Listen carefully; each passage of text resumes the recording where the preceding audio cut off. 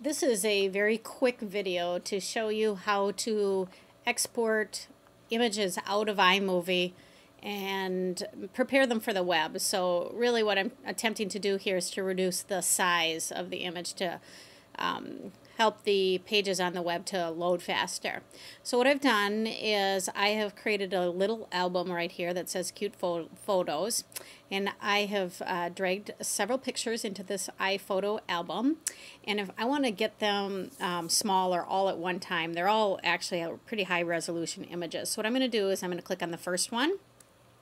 Then I'm going to hold the shift key down on my computer and I'm going to click on the last one. So they're all selected at the same time. That's what will happen if you hold down the shift key.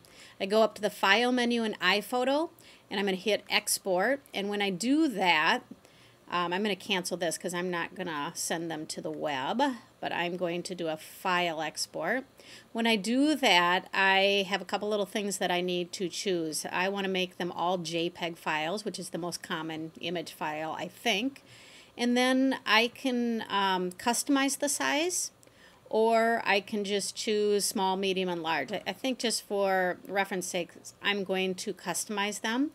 And I am going to say that the maximum width for all of these, because these are all kind of horizontal pictures, I want to be 640 pixels. So then I click export and I have to put them somewhere. So I'm going to choose my desktop on the side, and I've got a photo folder here already, and I'm going to click OK, and they are all going to export pretty quickly because I'm not keeping their original size, and they are in a folder on my desktop now. We'll head on to the next step.